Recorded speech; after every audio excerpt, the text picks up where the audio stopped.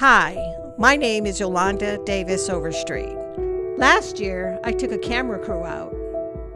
We talked to Black lives from across Los Angeles in an attempt to answer the question, just how safe are Black lives on bikes? Yesterday afternoon around 1:30, right on this spot, a young man was riding a bike and he got hit and killed. A cyclist is in critical condition after police say a woman in a car ran over him. Two bicyclists were struck by a speeding vehicle. To a deadly hit and run today in Griffith Park. The driver of a car hit a man in his late 70s riding a bike. One of the first things that I noticed was how fast cars were driving past me, and so I stopped riding my bike. And I was like, whoa, whoa, whoa, what's happening? You know, what's going on? They're like, oh, you're being detained. For what exactly? Pedestrian safety. You talking about me? I shot him 5 times standing up. Right.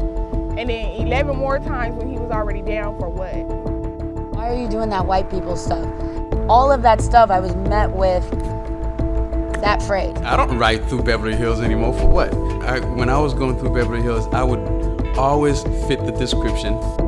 That's not going to change until you take out the institutional racism. Just because there's a bike trail or a bike lane doesn't mean we're going to ride. We still have to deal with the same problems, you know? As you can see and hear, we have entered into a crisis. I had to seek further for hope. I had to seek out the voices and see the actions of where folks were working on solutions. Cycling is just not like a white people thing. It's also like there's brown and black people who love this.